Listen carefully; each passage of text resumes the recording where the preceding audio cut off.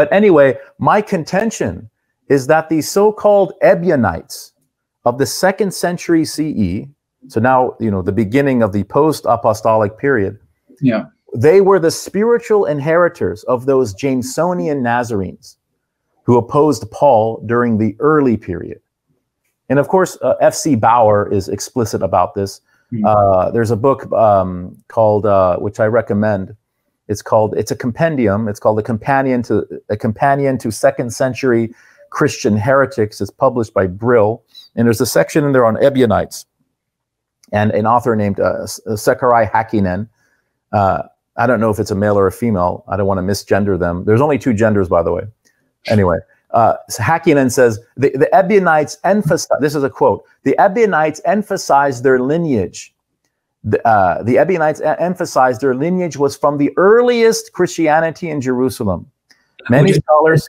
If I just to interrupt, Bart Ehrman has produced a very readable compendium of the earliest Christian writings outside of the New Testament, which contains all of these apostolic texts that you referred to from the 2nd century, and even that's actually not the one, but that is another one. But yes, that as well. So, but if all these kind of resources Bart Ehrman has produced in a very accessible and readable form as well. But sorry, I just wanted to mention that to everyone. No, thank you for that. Yeah, so the Ebionites emphasized their lineage was from the earliest Christianity in Jerusalem. Many scholars have suggested that the Ebionites preserved the early traditions and ideas more faithfully than any other Christian movement. Yes. This suggestion is based on a hypothesis that there are more or less clear parallels between the Ebionite religion and the early Jerusalem Christianity. And Ehrman makes this point as well. Ehrman says, how ironic is it that the Ebionites were declared heretics by the Proto-Orthodox when they represent the earliest Christology? The original Orthodox view, exactly. And I would say about Bart Ehrman's often seen as an outlier, as a kind of radical, dangerous. But if you read mainstream Christian New Testament scholarship, they say exactly the same thing. For example, Jimmy Dunn in his book Unity and Diversity, which is to do with the condition of the early Christianities in the 1st century, he says exactly the same thing, and multiple other scholars do too. So this is mainstream scholarship that is simply not known about outside of academia, as one of the reasons why it's so important, Dr. Ali, that you share this information, because it's mainstream in academia, but it's not known amongst Christians widely. I think if you go to the Christian on the street, the average Christian parishioner, and you say, have you heard of the Ebionites? I mean, they would have little to no idea what you were talking, probably never even heard of them. Yeah. Here's the thing also about the Ebionites. Unfortunately, all of our information about them, their beliefs, their Christology, their supposed scriptures, all of that comes to us through their theological rivals, the proto and then Orthodox Christian polemicists and heresiologists. And often their statements contradict. So we have to take their claims and appraisals about the Ebionites with a grain of salt. So the term Ebionite, it's mysterious, but it was probably invented by the proto-Orthodox as a way of disparaging any Christian group who continued to cling to a theologically and legally Jewish orientation. Okay, so now concern and love for the poor, the Evyonim, was no doubt a cornerstone of the early Jamesonian Nazarenes. This is even intimated by Paul in Galatians 2:10. Jesus, of course, said, "Blessed are the poor in spirit, for theirs is the kingdom of God." So the virtue of spiritual poverty, that is like a recognition of one's absolute need for God, was likely highly praised by the Jamesonian adherents. The pseudonymous author of the Epistle of James says emphatically, "Remember the poor, remember the poor." However, according to Eusebius, in his ecclesiastical history, he says the ancients, meaning the pro-Pauline fathers of the post-apostolic church, the ancients referred to the Jewish Christians as the poor ones, the Evyonim, because they, quote, held poor and low opinions concerning Christ.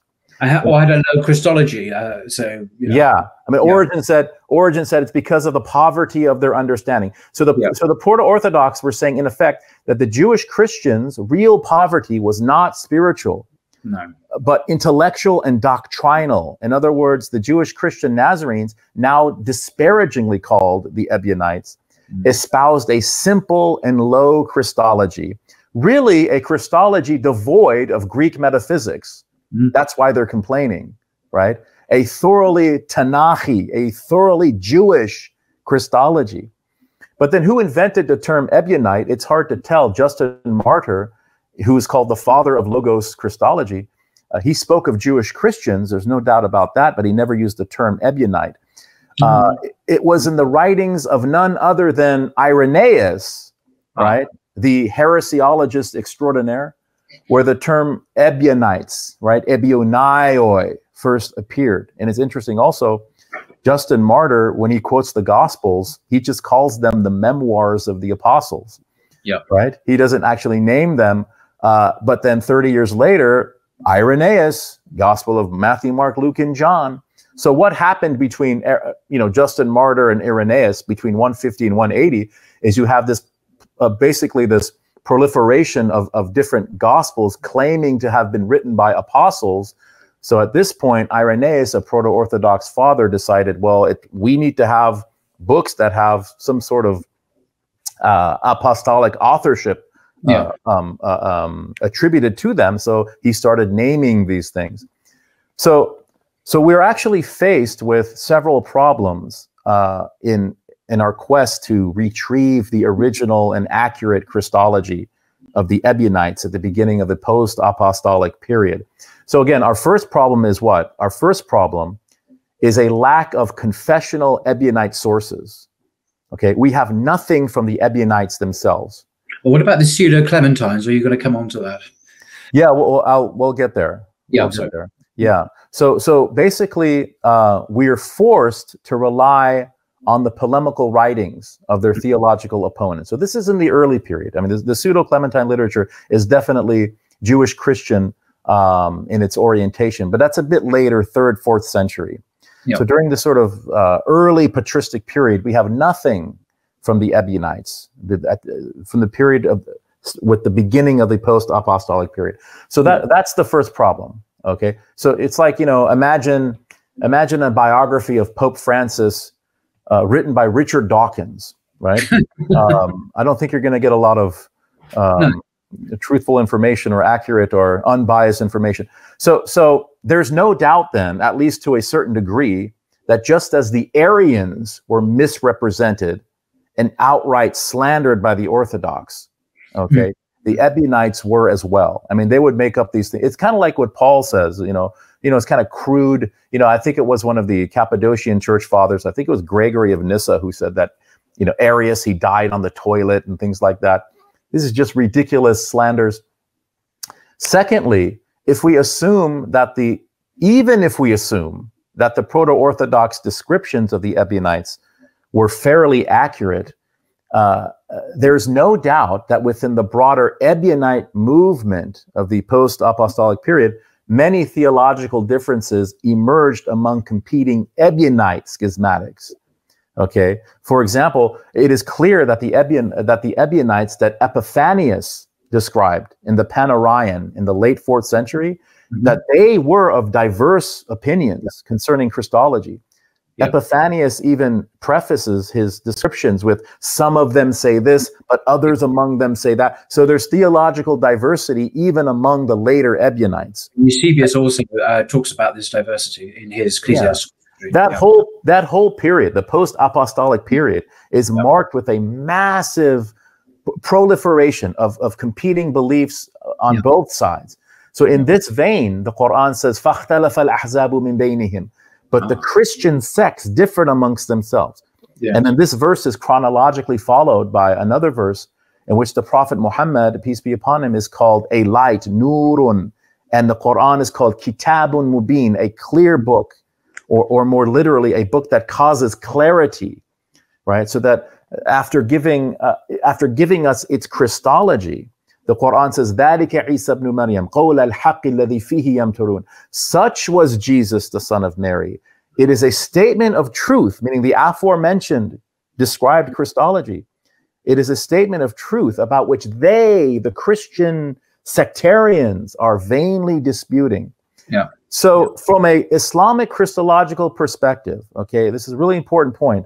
From an Islamic Christological perspective, it seems to me that while the Quran is almost summarily repudiating the essential proto-Orthodox and subsequent Trinitarian positions, such as the divinity of Christ and his substitutionary atonement, it is simultaneously confirming the essential Ebionite position that Jesus was a non-divine, law-abiding prophet Messiah, while also confirming, refining, correcting, and rejecting particular aspects of Ebionism that had developed over time. So the Quran is separating the wheat from the chaff, as it were. The Quran is restoring the Christology of Jesus and his disciples that was passed unto the Jamesonian Nazarenes and then preserved to varying degrees among the many Ebionite groups during the post-apostolic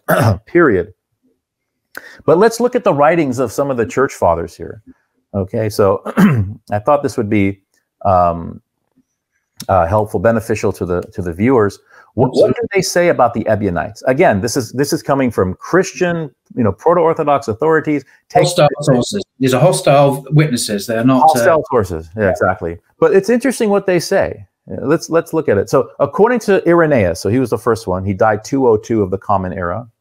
The Ebionites used only a redacted version of Matthew's gospel. Yeah, he says. The Ebionites repudiated the apostate Paul and his epistles. Yep. They call him an apostate, not apostle. They observed the customs enjoined by the Torah. They adored Jerusalem. That was their base. They denied the virgin birth of Jesus. So remember that one. Okay. Let's go into Irenaeus. They denied the virgin birth. We'll come back to this. Yep. They denied the divinity of the Son.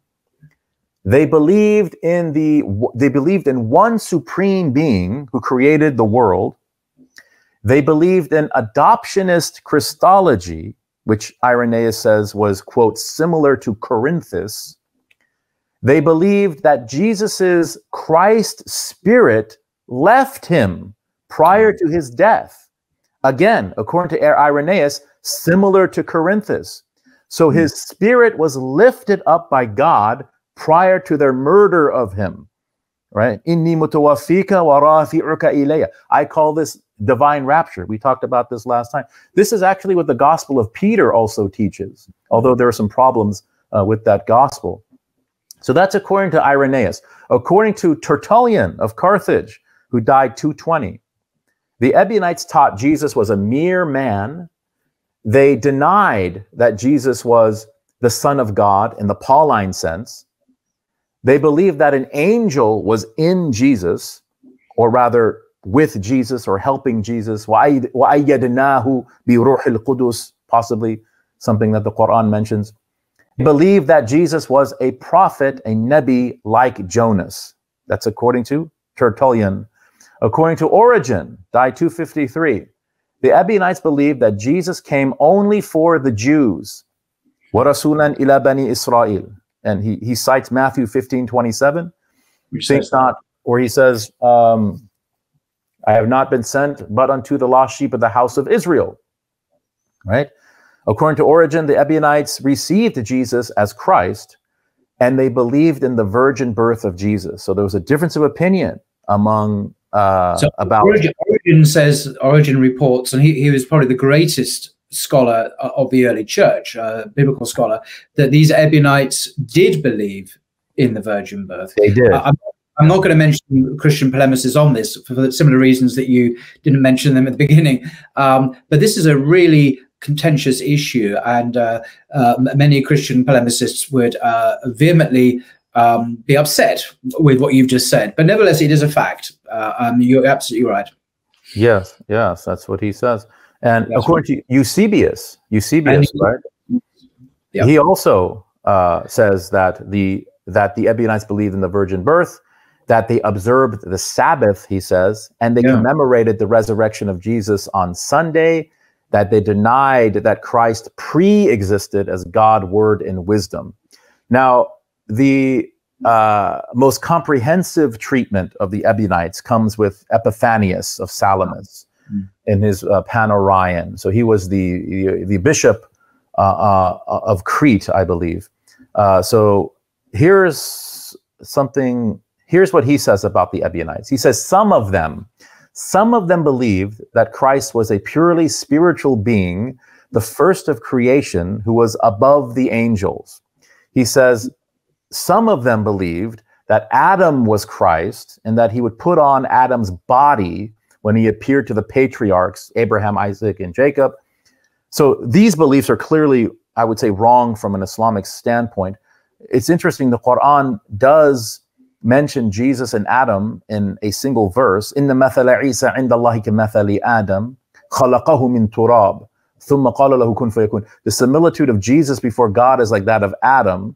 He created him from dust, then said to him, be, and he was. So the Quran says that Adam and Jesus are similar only in the sense that they're both created by God. This might be some sort of corrective of this type of Christology that Epiphanius is describing.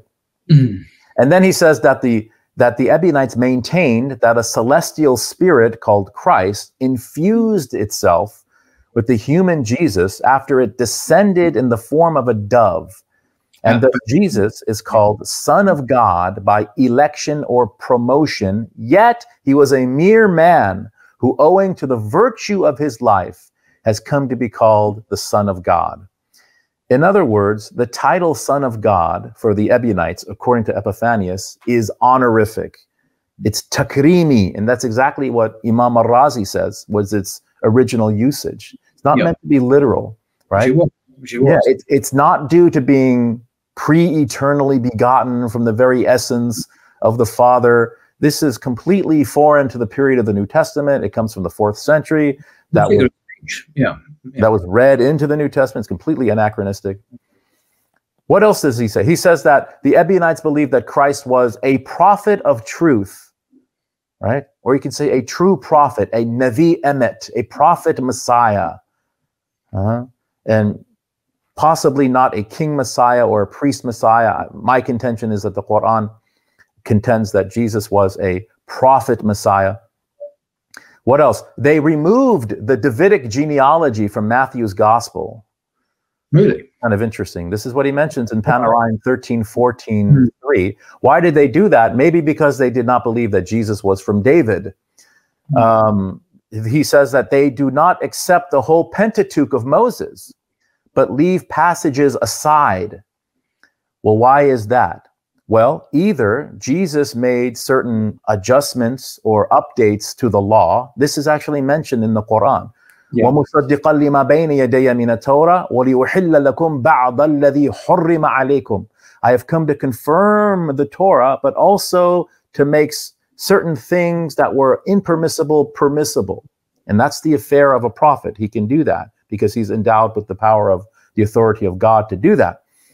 So maybe this is what it means. Or Jesus exposed certain fabrications in the law and reformed things. And James Tabor agrees with the latter. Or it could be both of these things, that Jesus made certain amendments and adjustments, as well as reformations that were... In your forthcoming monograph, these really useful references to alleged Ebionite beliefs. So will these be listed?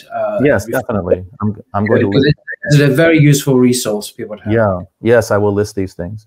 And then he mentions a few more things. Epiphanius of Salamis, he says, they observed various purity rituals. They forbade celibacy and virginity. He says they were vegetarians, which is interesting.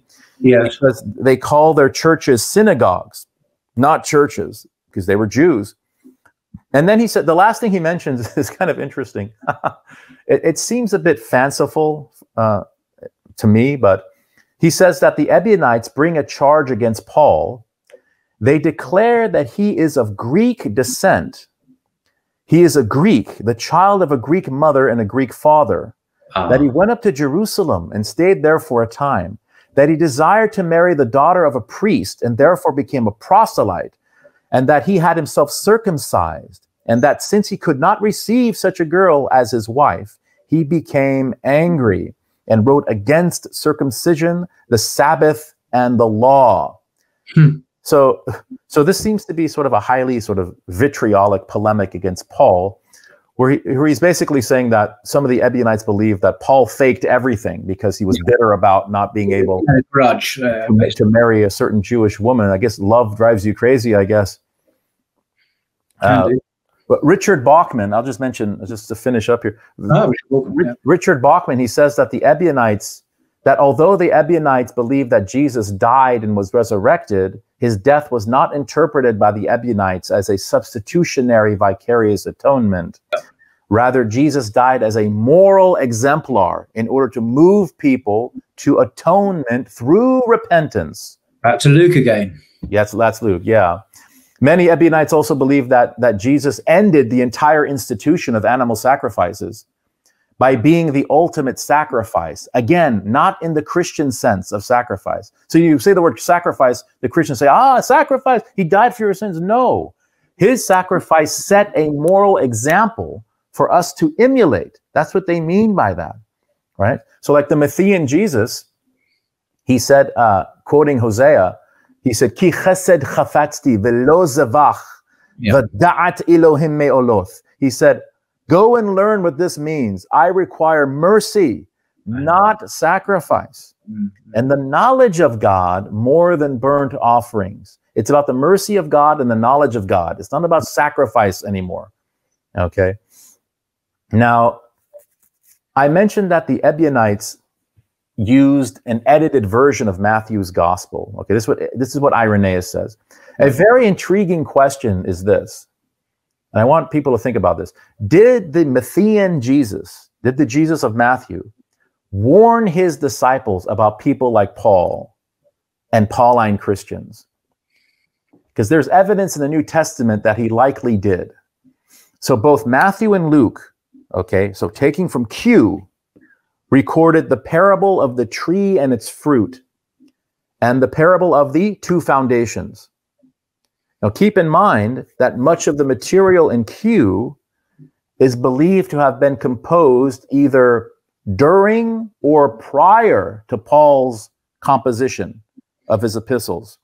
Okay, so the Q source material, at least in its initial strata, has not been contaminated, as it were, by Pauline Christology. So the Matthean Jesus begins the parable of the tree and its fruit like this. He says, beware of false prophets, those who come to you in sheep's clothing and are inwardly ravenous wolves. Now later in Matthew, Jesus described his disciples as being, quote, sheep among the wolves. So from these verses alone, we observe that the wolves are what? They're duplicitous. They're hypocritical. They are in the guise of the sheep, meaning the guise of apostles of Jesus. And they pronounce false, that is to say, unfulfilled prophecies. Now, I would say that Paul is 3 for 3 here. He admitted to the Corinthians that he followed the law when he was in the company of Jews in order to deceive them into thinking that he considered adherence to the law mandatory. According to Acts, he even deceived James. Exactly. Well, he bore false witness, actually. Bore false witness. But when he was in the company of Gentiles, he would abandon the law and live as one lawless. This is how he describes himself, anomos. He uses the term anomos, lawless. Keep that term in mind. Secondly, despite him never spending a minute of time with the historical Jesus, Paul presented himself as a bona fide apostle of Jesus, who was no more inferior than any other apostle. He actually referred to James and Peter as so-called pillars. Is this how you talk about James, the brother of Jesus, James the righteous, James the saint?